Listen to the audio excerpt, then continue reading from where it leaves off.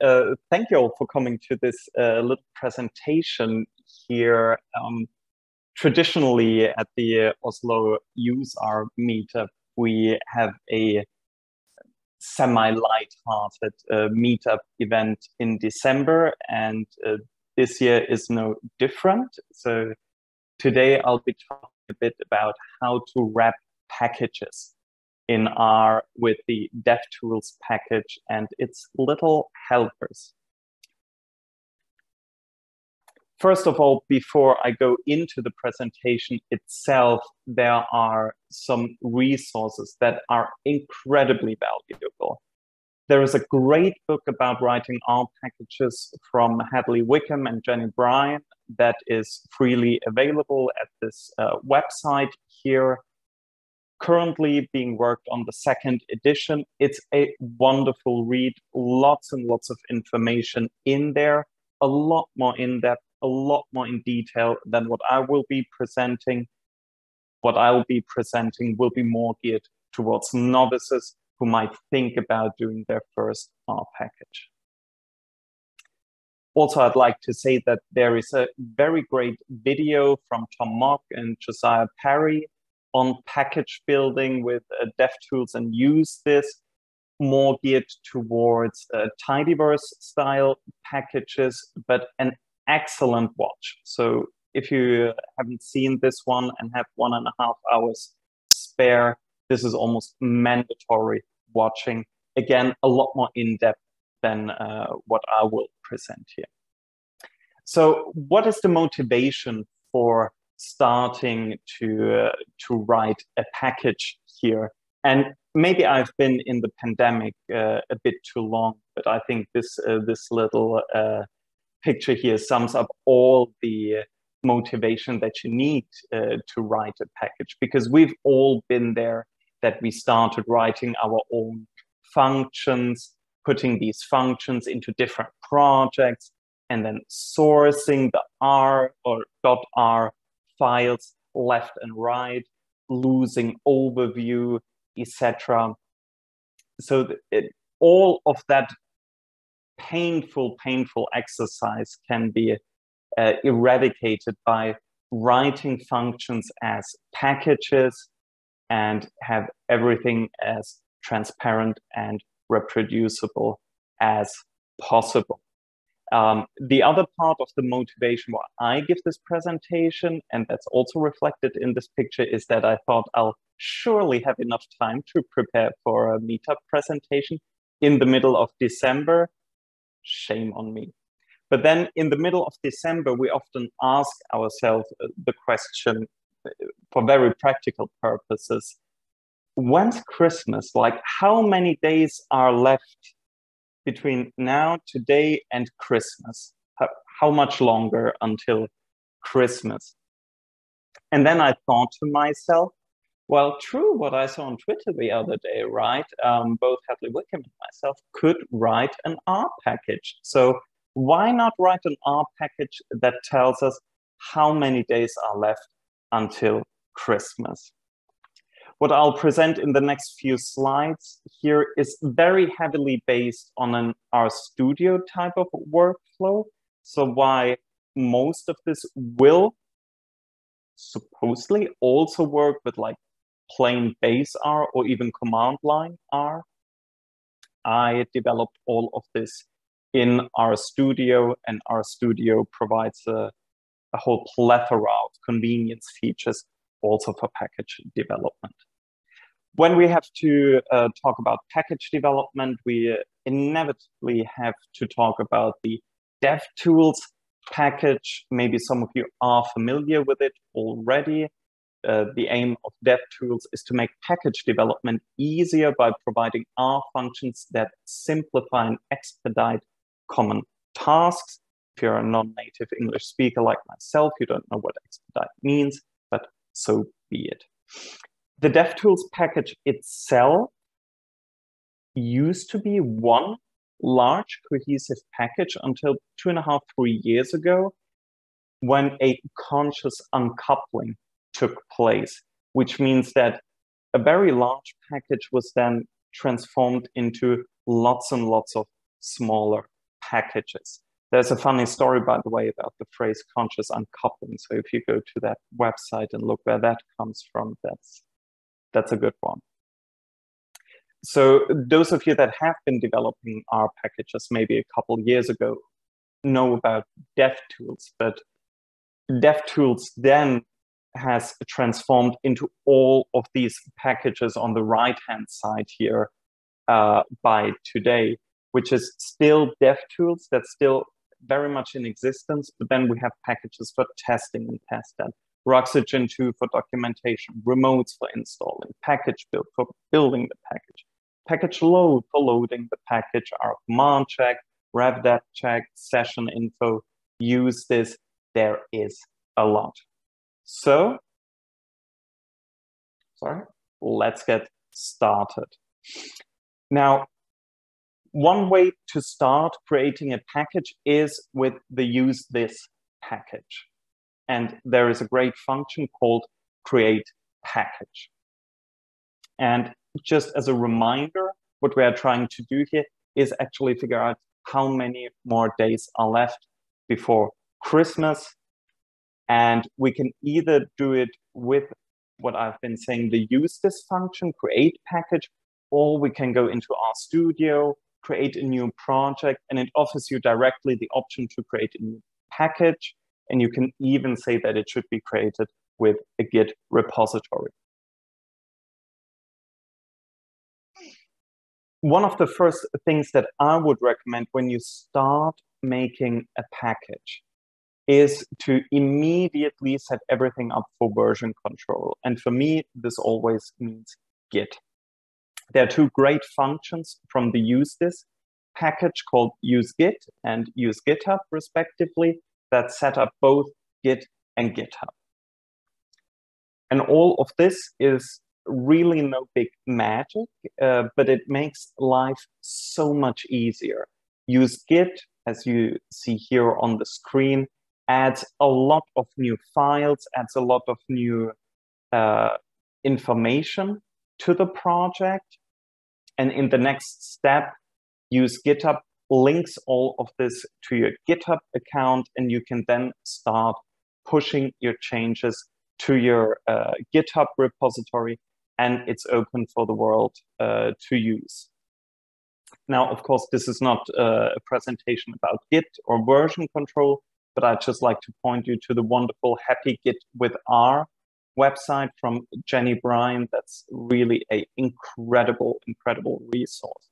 And just to emphasize on this, when using RStudio, Git functionality can actually be executed in a point-and-click type manner, which if you're not really officially trained in coding like myself, this makes life a lot easier.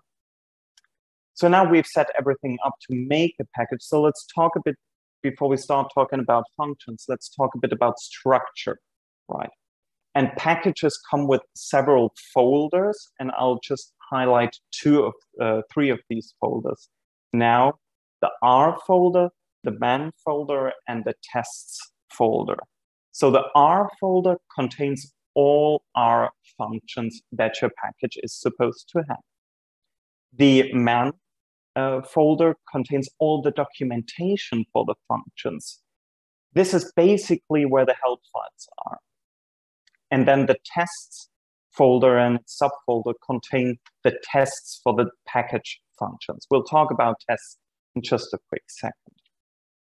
That was now a bit on the folder structure. Now let's look at the file structure, at least on the root level, what we have there. We have two ignore files, git ignore and r build ignore. These are information files that tell git and r respectively what to ignore when pushing to git or when building the package. There's the important description file we'll talk about, license, always a big issue. The namespace, there's nowadays a good practice to include a news file and of course a README file. So now we want to create a function, and as a recap, we want to figure out when the next day of Christmas is. And for this, I would recommend, at least in the beginning, to use the function usethis and then useR, and then the name of the function you want to create, because then it sets up all the necessary folders for you. And this is just a sneak peek of what I envision the function to do. So after I load the package, in this case, it's called When's Christmas, I run a function called When's Christmas, and this function tells me how many days are left until Christmas. As I said, we use the useR function from the usethis package to set everything up, and it comes with a bunch of additional information here. For example, call usethis to create a matching test file, which is a great feature that most usethis functions have. They provide like additional useful information when you run them. In this case, we'll come back to tests a bit later. So here I've been writing a small little R script, nothing too crazy, even though it looks a bit crowded. The first bulk you see here from line 17 to 27 essentially double checks that the date is a date. Then we check which year is now and which what the date is for this year's Christmas. And then we check if the next Christmas falls in this year or the next year. And based on that, we create a small message in lines 42 to 48, which will then be displayed. Again, as I said, maybe not the most useful package, but it's a neat thing to have. When we talk about functions and functionality in packages, we have to talk about documentation. And the Roxygen 2 package that is part of the devtools suite of packages provides really, really neat functionality to include documentation in your R files as you prototype them. And it automatically creates the manual folder and also the help files, and it updates the namespace. So in the same R file that I have been using to specify the function here, I can actually include all the important information for the documentation of the code. You see the first 14 lines here in the script look very similar to regular R comments with the hash symbol, but there's a little tick at the end of it, and that specifies that this is a Roxygen type of comment.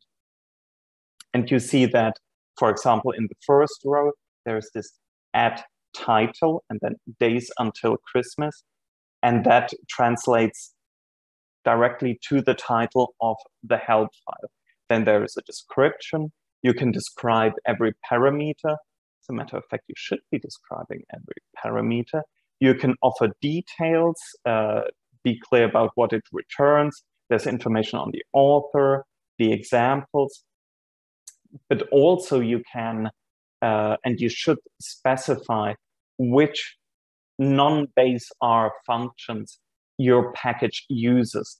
In this case, the function that we wrote uses 4 functions from the lubridate package, and that's then specified under the import from category. And at the last row, or rather in row 14, we specified that the When's Christmas function should be an export in the namespace. And just to show you that all of this will translate into what you see now, so an actual help file that you can and others can use. So I think this is really, really, really helpful when starting to work with packages.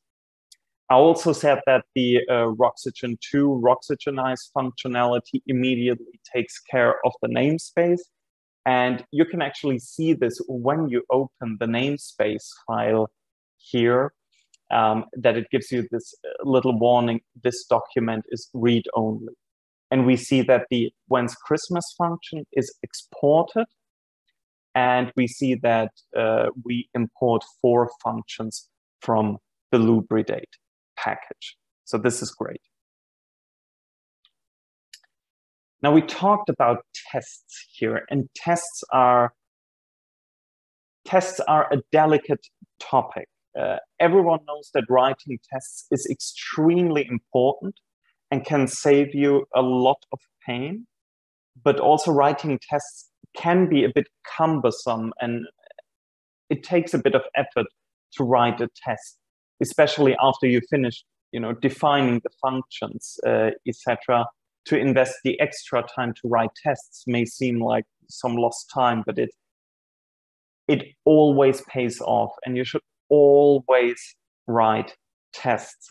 And a very simple way to get started with writing tests is, again, to let the usethis package do all the dirty work, at least the initial dirty work here, with the usethis function, and then specifying from which function to test from. And it will create a tests folder and then a subfolder in there and a test file itself. Now, I should say now that within the devtools, or rather usethis framework, currently there is only support for the testthat test package. There is also another package out there, or there are several other packages out there, I should say. For example, tinytest, which is a really great package, which is unfortunately not yet supported by usethis, but please feel free to explore here. This is by no means meant to be a very exhaustive presentation. Raoul, can I interrupt for a second? Because we've got please. A couple of questions.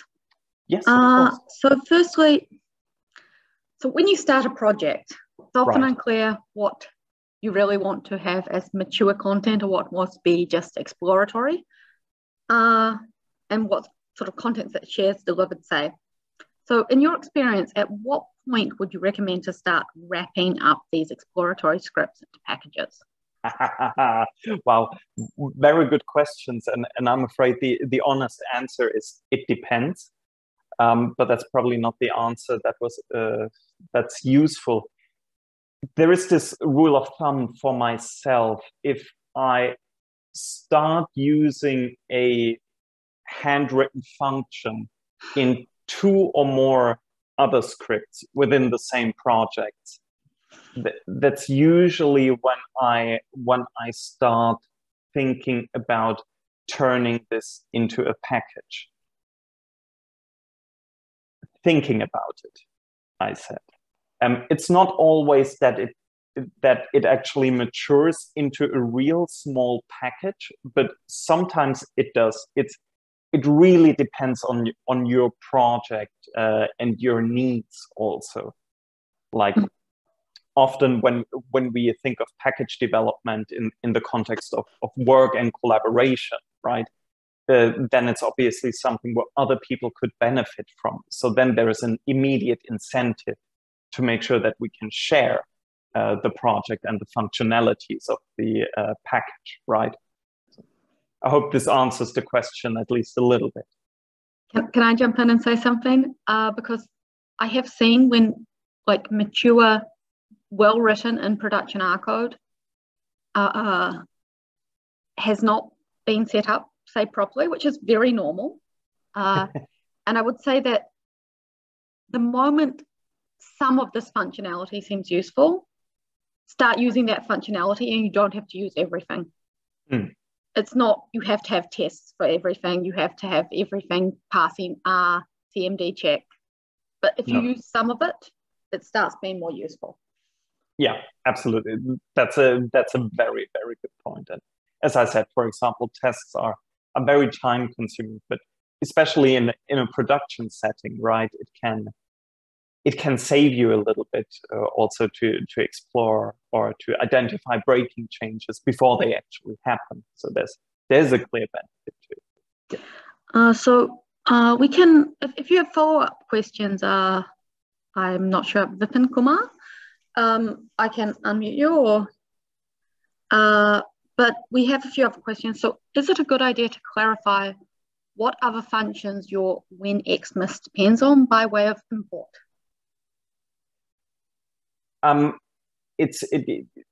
I didn't totally get what the question was here. So when we specify the function and our own handwritten function calls functions from other packages, like in this case from the lubridate package, right? Mm-hmm.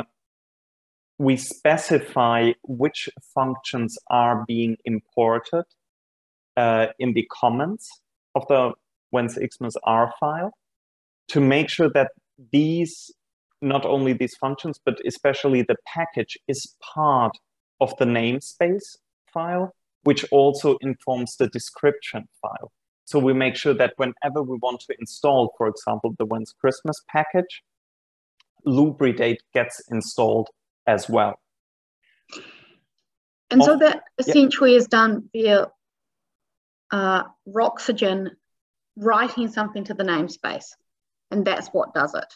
Yes, yes. That's okay. The Roxygen to Roxygenize function that does all the magic.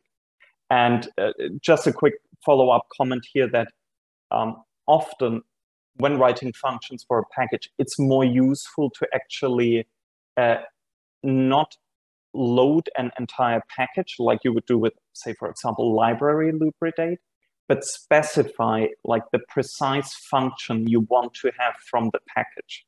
That's a bit of a good practice when coding for packages, especially when some functions or the name of the functions share the same name across packages. Like a famous example is when you load a dplyr, and because you want the filter function, but then the filter function from the stat space r package doesn't work anymore. So that's also an additional case here.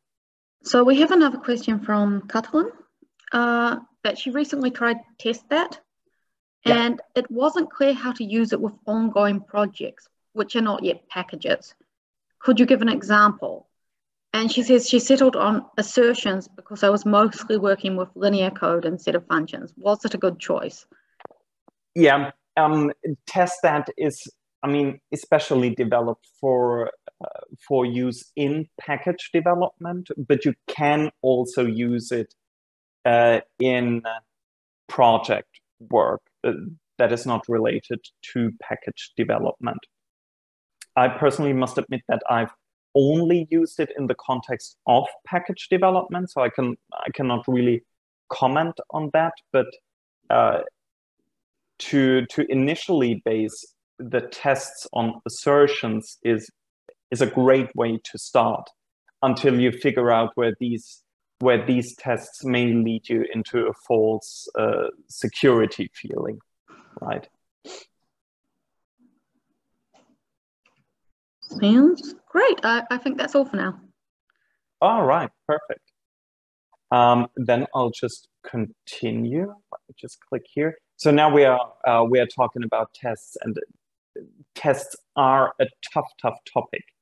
But again, this presentation here is not meant to like cover all the tests. And as I said, in this instance here, we will use the functionality from the testthat package.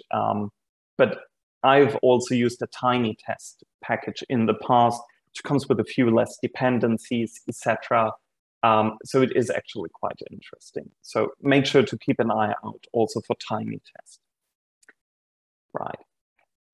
So when we set up these tests using the use_tests function, again, the usethis package takes care of all the dirty work of setting up everything, but it will not take care of actually writing the tests. That's the one thing it doesn't do. But it gives you an example dummy file right away that you can then edit and write tests to your liking or for what's necessary for your project or package. For example, here I wrote 5 very, very simple tests. All of those tests in testthat, or most of them, are wrapped into a so-called expect function. And since we expect the output of our when's Christmas function to be a message, I wrapped it into the expect message function. And then it simply checks for the first 4 that it receives a message when running it without input, when giving it a specific date input. And in the end, the last one expects an error if we provide a wrong character string that cannot be parsed into a date. So this is a quick example here of how you could possibly write tests. Often you want to make sure that your functions maybe return a number, then you would say expect double, or there are other things like expect identical. There's a lot of good information also in the Writing R packages book that I mentioned in the beginning. So make sure to read up on that, and there are a bunch of great talks on YouTube on that. It's really a topic for an entire week of presentations. Right, and then the great thing is within RStudio on the upper right, at least the way I have set up my RStudio, within the build section, you can run the tests immediately if you click on more and then test package, and then it will run these tests and will let you know if any of these tests failed, if there's a warning, or if it skipped some tests, and also the number of tests that passed. In this case, all 5 tests passed with like blazing glory for once.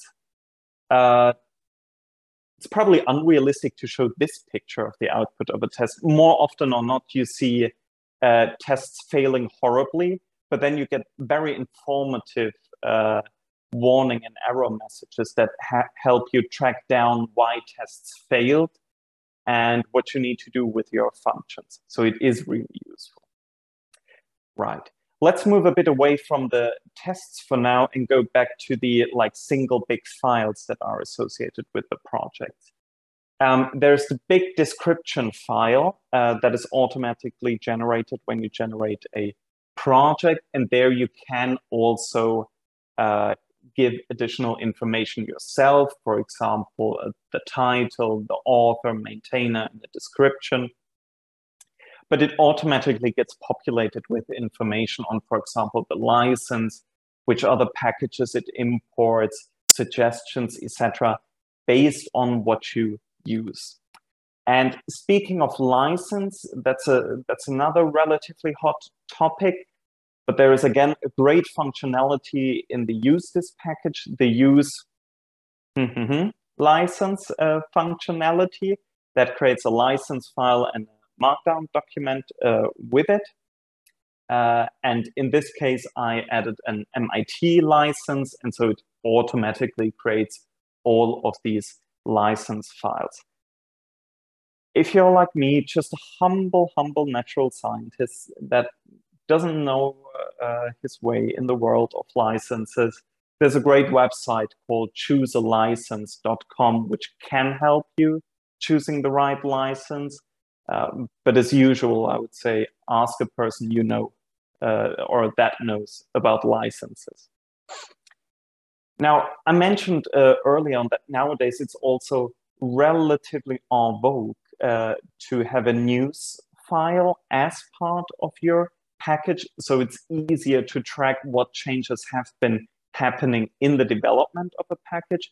And again, the usethis package comes with a use news MD function that creates a news MD file, unsurprisingly. And there you can automatically start, or you can directly start typing away what the different changes were. In this case, I added the basic package yesterday and updated it today. Then one of the more important parts when you have your package on GitHub is the README file, because that's being rendered. That's what people can read. That's where you can get your message, your point across, right? And surely you have figured out that there is also a use this function for this as well. use readme RMD, which creates the readme R markdown file, and that file you can render into the, into the readme markdown file. Exactly, and it also adds the R markdown file to R build ignore and writes a hook into the Git folder, so that's great. And then you have a readme R markdown file that you can actually edit yourself like any regular markdown file. And you see here in the lines starting at 18 to 21, there are some batches here, and that looks like a lot of code here. But these are the continuous integration batches. Does it pass our command tests? What's the code coverage, etc.? And conveniently enough, the continuous integration can be added to the project. You probably guessed it, with some usethis functions. In this case, I'll just demonstrate how to use the use GitHub Actions continuous integration and how to get the coverage using the code functionality here, or the use coverage functionality. So before you get into that, maybe I'll just ask another question from the chat. So does the presented workflow for this package development cover all the requirements to be able to release the developed package onto CRAN? Or are there additional conditions to fulfill? I think there's a usethis for this. Yeah, there are additional things to consider before moving it to CRAN. I mean, especially with when it comes to continuous integration, and checking that it works on platforms, etc. There is a lot to consider, but this is a bit outside the scope of this presentation now. And again, I can only I can't recommend enough reading through the awesome book from Hedley Wickham and Jenny Bryan on writing R packages, where there's an entire chapter, if I remember this correctly, on writing tests and getting it onto CRAN. So but very good question, very important. I think that's all for now. All right, perfect.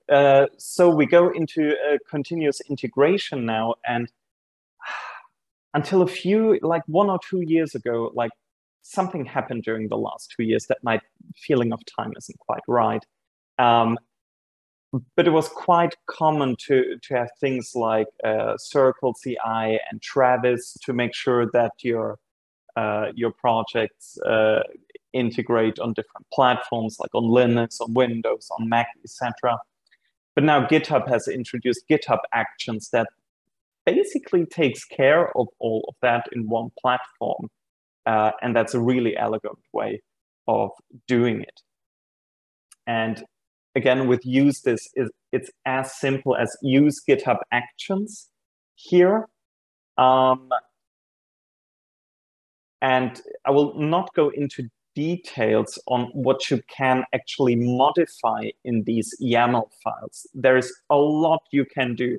You can specify which platforms, etc., which versions of R, so on and so forth, to test against. And this is also leaning towards getting it into CRAN, right? But again, the R package book has great detail on it. The cool thing is, it automatically, when running the use GitHub Actions function, it automatically adds the R command check batch to the README file. And the same thing happens when you add the code coverage, actually. I don't have a slide for it right now, but you will then later on when you have it up and running, get your small little batches here. And it's always nice to get something green popping up there. And it's good when you have a package with only one function, so you can actually get the 100% code coverage. Doesn't always happen. Now, the next few slides are like the three important parts that are left now. That's, again, testing the package functionality, checking that the package can be built, and then installing the package.